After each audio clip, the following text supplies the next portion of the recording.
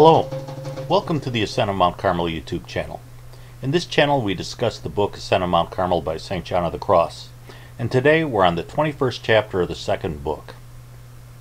As we've noted in previous installments, while we're in the contemplative state we should be waiting in silence for God, and we shouldn't be breaking our silence and ever pray for supernatural knowledge. Now this is a fairly long chapter, but it can be summed up by 2 points. The first is that sometimes God answers these prayers for information or knowledge, but such prayers are disappointing to Him.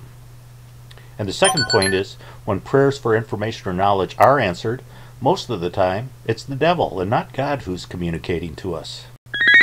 Since this is a fairly long chapter, we're going to split this up into 2 installments, dealing with 1 point at a time.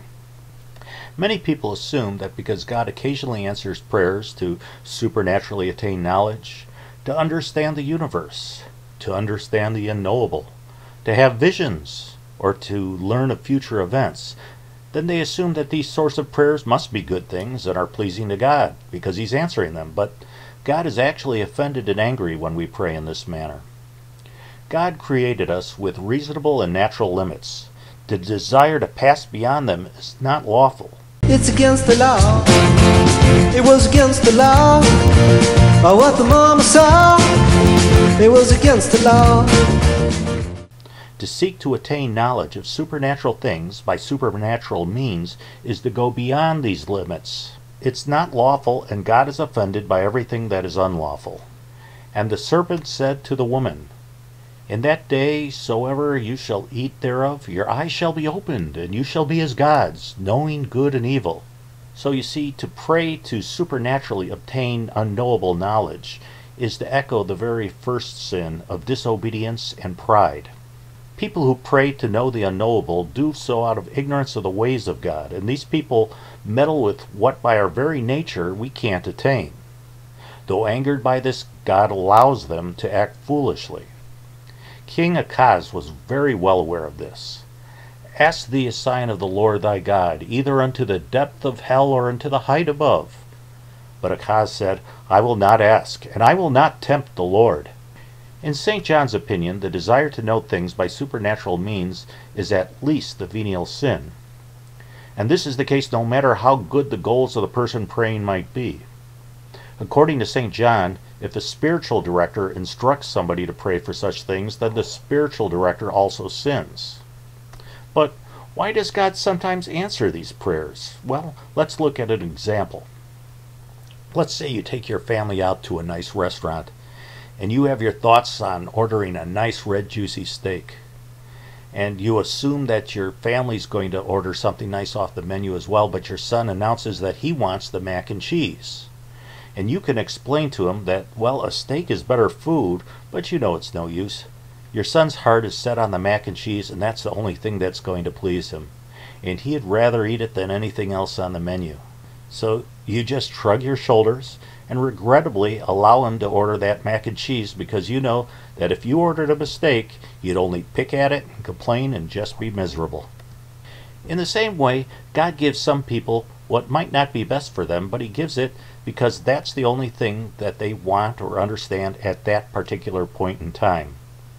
God grants them this because they're unable to partake of the much more solid food of the trials of the cross, which God would truly prefer us to choose more than anything else. And God treated the Israelites in the same way. When they asked Him for a king, He gave them one, but He did so reluctantly because it wasn't good for them.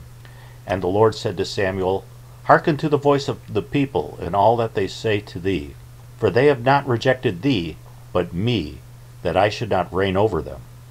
God sometimes answers these prayers because He knows that the person making them is weak and uninformed, and He doesn't want that person to become frustrated and go backward.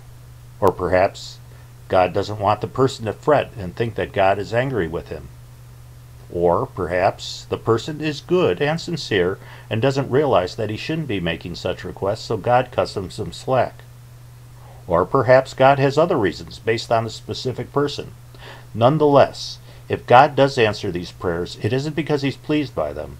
It's because He gives to each individual in a manner that's best suited for that individual. God is a little bit like a well from which everyone draws water according to the vessel that they bring with them. Sometimes the soul is allowed to draw by extraordinary means, and it is valid, but this doesn't mean that it's licit to draw by such methods. And let me explain the difference between valid and licit. Let's say a sign is hung over the wall that says, "Private property, keep out," and a person might break the law and obtain water from it anyways. Well, the water collection was valid. It happened, the person has the water. However, it was done in an illicit manner. It was illegal. Something may be valid, but illicit. God may tolerate and permit illicit prayers when, how, and to whom He desires. And God may choose whatever reason He might have.